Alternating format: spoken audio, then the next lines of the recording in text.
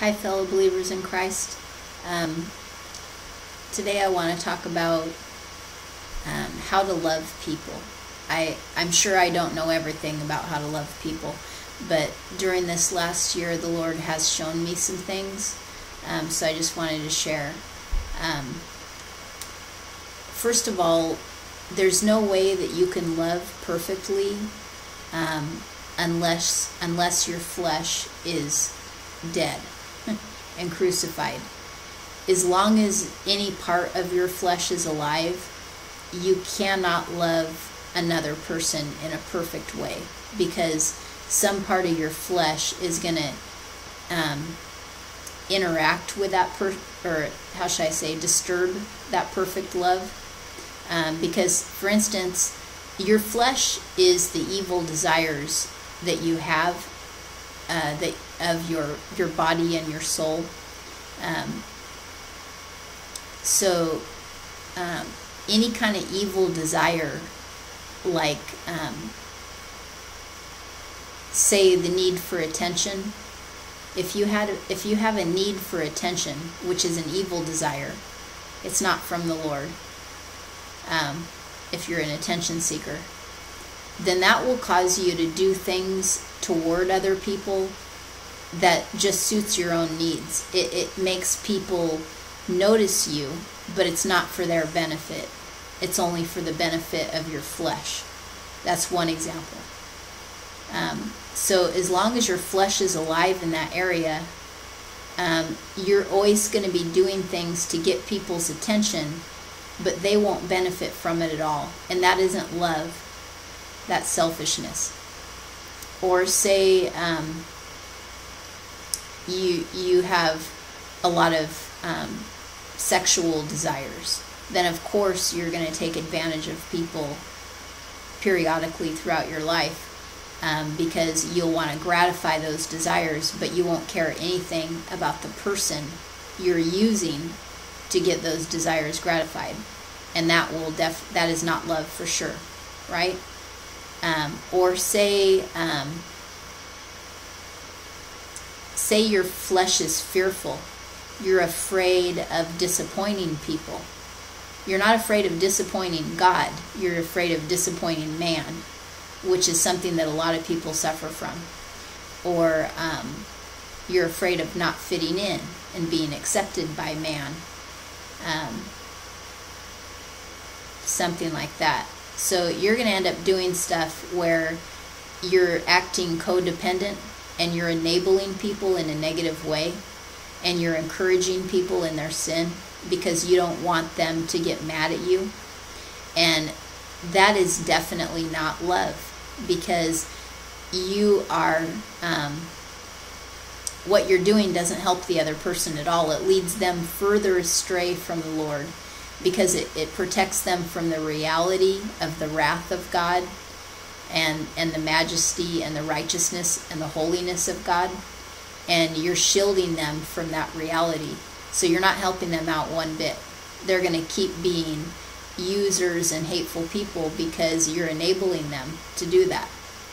So, and the part of your flesh that it satisfies is the part of your flesh that wants to be accepted and doesn't like conflict of any sort. So there's another example of how the flesh will prevent you from having perfect love toward people. Anytime that you're unable to love somebody in a perfect way, meaning that you can perfectly forgive them, you can share the gospel with them openly, you can refrain from judging their soul. Now we are called to judge fruit, but we're not called to judge people. So there's a difference.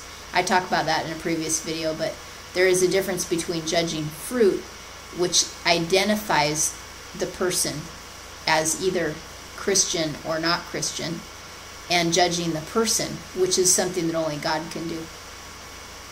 So if you're in the flesh, you'll judge the person. If you're in the spirit, you'll judge their fruit. But anyway, anytime that we're in the flesh, there's no way that we can love that person perfectly, whoever that person is, whether it's a spouse or a child or your neighbor or a coworker or somebody at church or an evil person who hurt you. You can never love them perfectly if you're in the flesh, because the flesh is going to interfere in one way or another. And so sometimes the flesh wants to control. And sometimes you may think you love somebody, but what you really love is controlling that person. And that's a trap that a lot of people fall into also. And they think they love the person, but what they really love is having charge over that person. And when they lose control, then somehow they don't like that person anymore. And there's no mystery to the Lord. He knows why all of a sudden you're not interested in them anymore. It's because you can't control them anymore. You lost control. And so now they don't mean anything to you. You know? So again, that's another example of how the flesh prevents perfect love.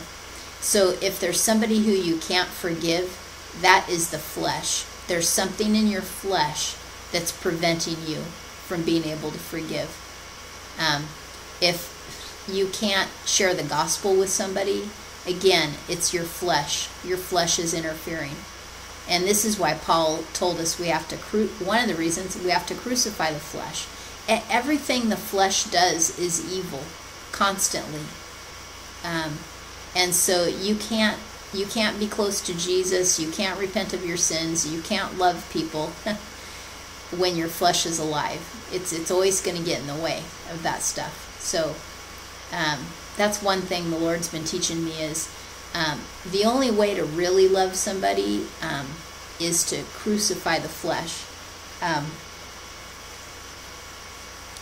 You just can't do it if the flesh is alive, because you're going to want things. Your flesh will want things from people, and your flesh will always be disappointed because it's not going to get what it wants in one way or another. You might get something, you might get a few things from a person, but you'll never get everything you want from somebody.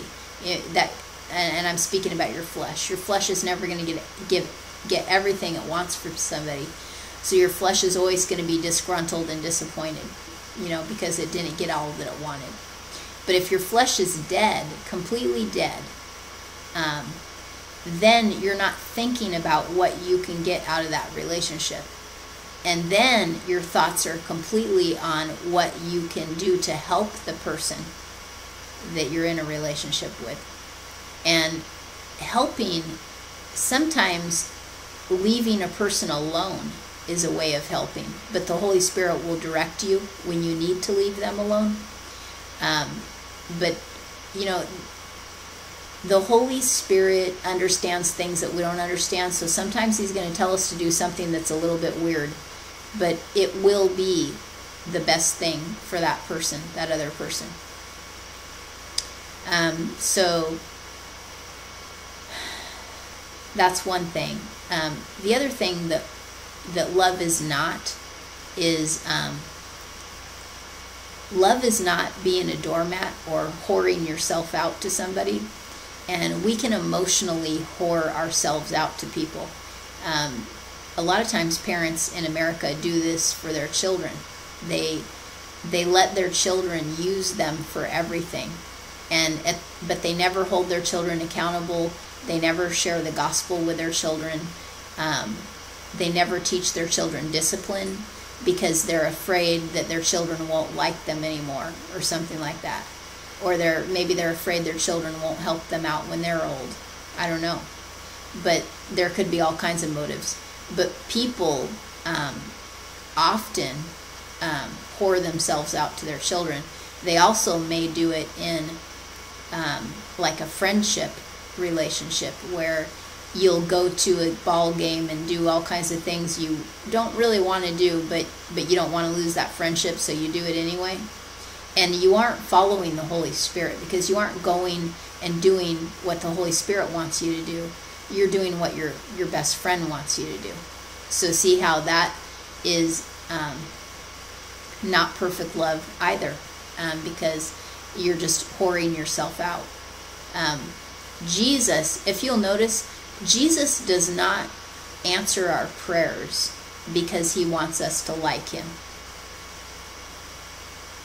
And we don't have to do things for other people for that reason either.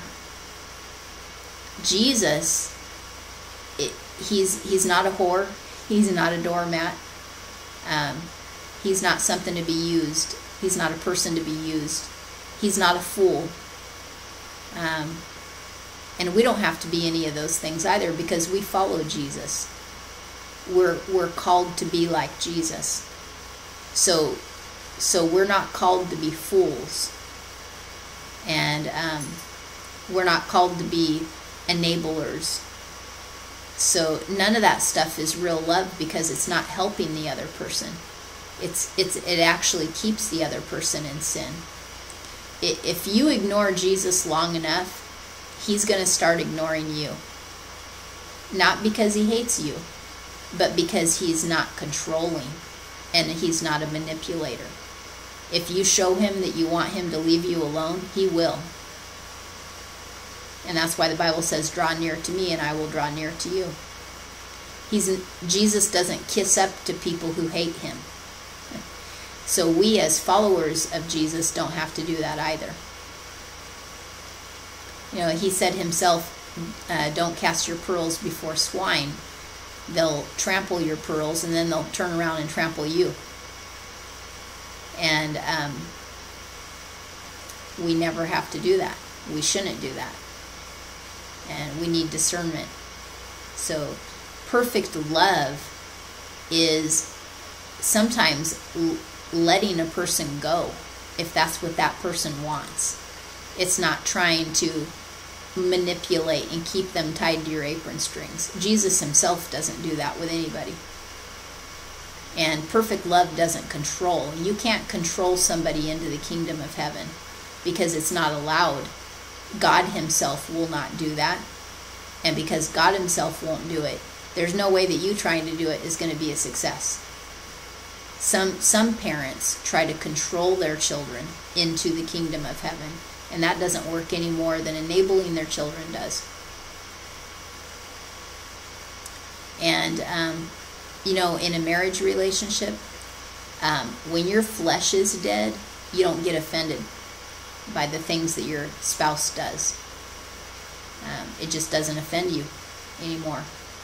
You may recognize it as an evil deed, but you're not hurt and incapable of recovery because your flesh is dead. It's your flesh that can't heal. Your spirit can always heal. So let that flesh be dead because it doesn't like to heal itself. It doesn't self-heal. It likes to be wounded. It likes to hold a grudge. The flesh likes to count wrongs. It's weak. The spirit, when you are walking in the spirit, that's when you have strength, the strength of Jesus Christ inside of you. You're not weak anymore, you know, because it's Jesus in you who is strong. And he's not a wounded victim.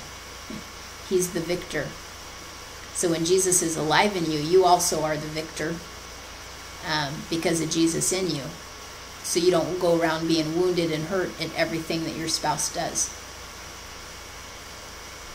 And you don't need your spouse. You don't look to your spouse for validation and acceptance and all that stuff. Because your identity is in Jesus Christ. And that's not just a catchphrase, it's a reality. When your flesh is dead, you can feel that reality, that your identity really is in Jesus. It isn't in how other people treat you, not even in how your spouse treats you or your children treat you. Even if they disregard you, you still know who you are in Jesus. Before I became born again, all the times that people had hurt me, I thought that defined who I was. And in a sense, it defined my flesh. It defined my flesh because my flesh can't heal itself.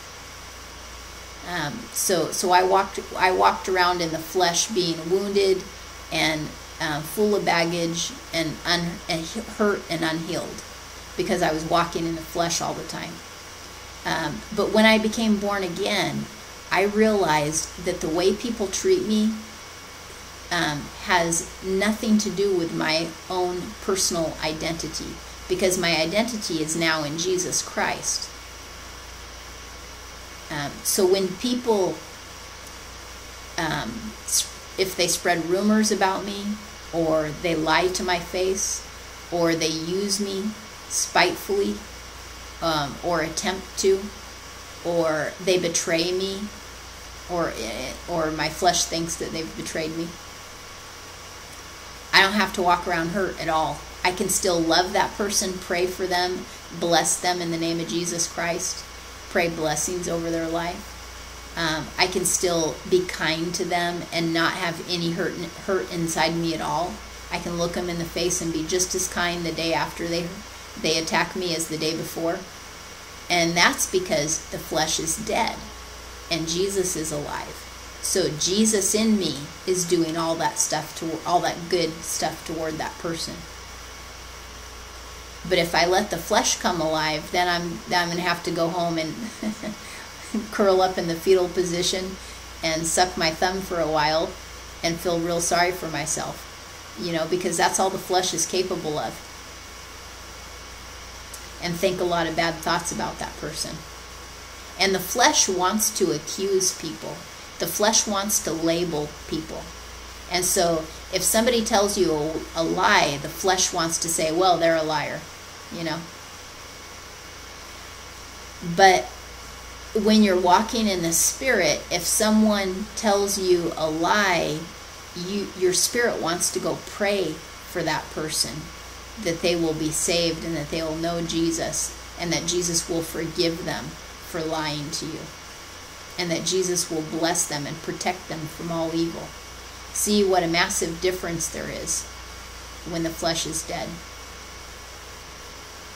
But when your motives are right, you're not doing the wrong thing with so-called good intentions, which is what a lot of people do toward people who they believe that they love, and they emotionally love the person, but in a spiritual way, they're not capable of loving the person. They're only capable of loving them in an emotional way. So they end up enabling the person in a bad way and encouraging the person to continue doing wrong.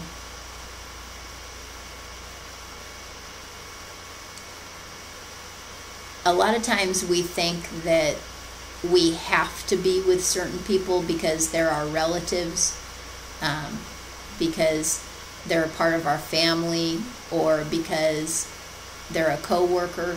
We think that we have to go along with things that they're doing, or we have to participate in this or that.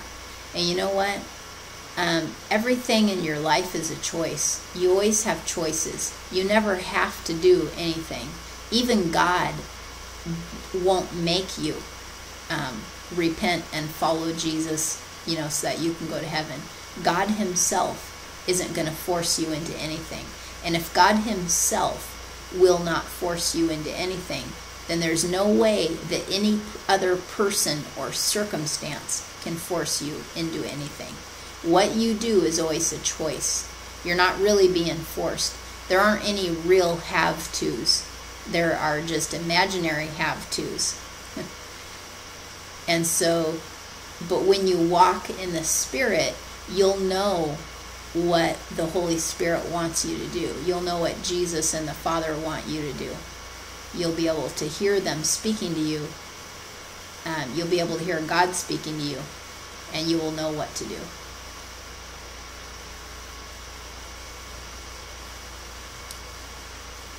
So anyway, that's all I have to say for now. I'm still learning about love, but this year I have been able to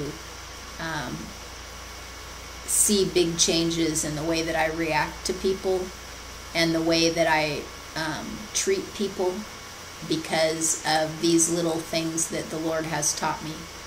And it's also been neat how when people have done things to me this year that several years ago would have devastated me.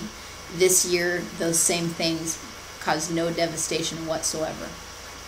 And it was because I was walking in the Spirit, not the whole year, because I did go into sin for a while there, and I was struggling, and but the Lord has still shown me, and He's been with me, and kind of amazing, because this week I could have been really down, but you know what? I wasn't down at all. I felt a little bored a couple of times, but I never felt sad, and that is a miracle. That's because of Jesus, because He's showing me what real love is. It isn't about focusing on how I feel, how my flesh feels. It's about focusing on what is best for that other person. And so, anyway, God bless you.